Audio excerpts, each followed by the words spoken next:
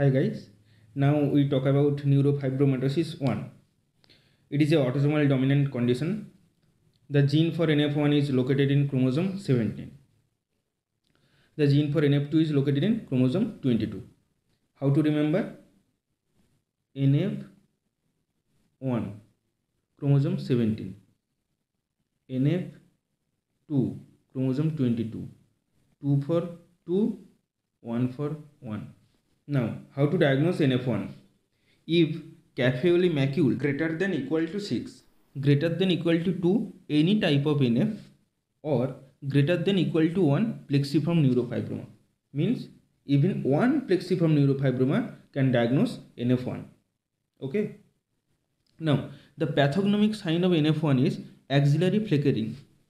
It is also called Crow's sign. Now, the eye findings of NF1. In slit lamp examination, least nodule can be seen. These are the least nodule. These are the least nodule. Some radiological findings of NF1 is bare orbit sign. Here, sphenoid bone, greater ring of sphenoid bone is missing. So, there is bare orbit sign. Results in progressive proptosis. And one more radiological sign, that is optic nerve glioma. Mind it, optic nerve sheath meningioma is seen in NF2, but optic nerve glioma is seen in NF1. And NF1 can be associated with pheochromocytoma. A quick recap of NF1. It is a autosomal dominant condition. The gene for NF1 is located in chromosome 17. Cafeoli macule greater than equal to 6. Any type of neurofibroma greater than equal to 2, or even one plexiform neurofibroma. Pathognomonic sign is axillary flickering.